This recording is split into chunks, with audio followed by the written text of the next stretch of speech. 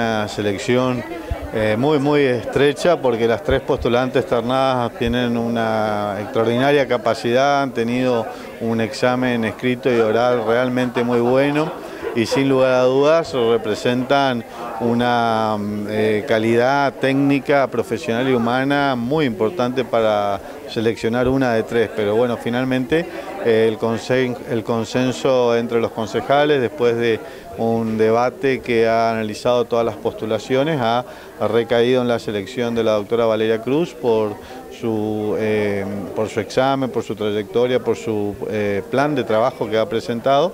Esto genera una gran oportunidad para que el Consejo Municipal y la Ciudad de Resistencia continúen designando todos los institutos que están pendientes en la Carta Orgánica Municipal. Tenemos pendiente para los próximos días la Defensoría del Pueblo, titular y adjunta, y también otros institutos que estamos trabajando en el análisis del Consejo, como la creación de los juzgados electorales, el juzgado ambiental. Ya fue sancionado el Código Ambiental, lo que lo vamos a presentar ahora en los próximos días, el Código de Planeamiento Urbano, la Escribanía Municipal, el Juzgado Electoral Municipal. Muchas de estas instituciones están previstas hace, como decíamos, casi 2 décadas, desde el año 2000. Nos ha costado muchísimo.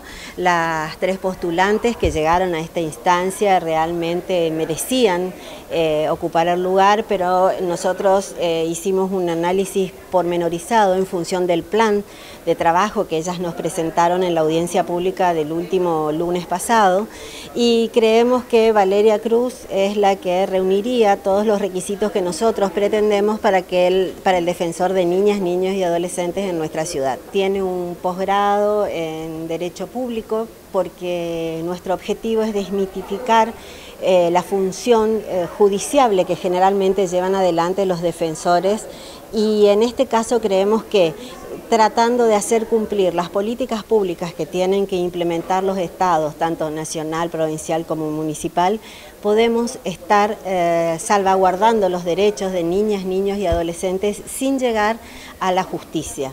Creemos que a través de las políticas públicas claras, concretas, concisas y puntuales hacia este grupo etario, podemos solucionar muchísimos de los problemas que en este momento tienen los niños. ¿Puede contener la emoción, las lágrimas? La vimos muy emocionada. Sí, la verdad que sí, porque era algo que anhelaba, y disculpen porque no puedo contener las lágrimas, pero estoy feliz. Me apasiona el derecho de familia, lo hacía de manera particular y me parecía una oportunidad para poder colaborar con el sistema de protección. Es un instituto nuevo, hay que conformarlo, hay que establecer cuáles son el régimen del cual se va a regir, así que, pero yo creo que ya dentro del sistema de protección, con todos los organismos que funcionan, eso podría llegar a facilitar también la tarea.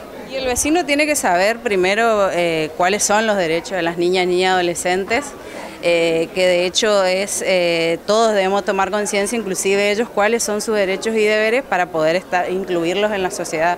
Van a tener acá en mí la defensora de niñas, niñas y adolescentes, y que pueden confiar en mí, que yo me voy a poner como bandera establecer que ellos son parte de nuestra sociedad.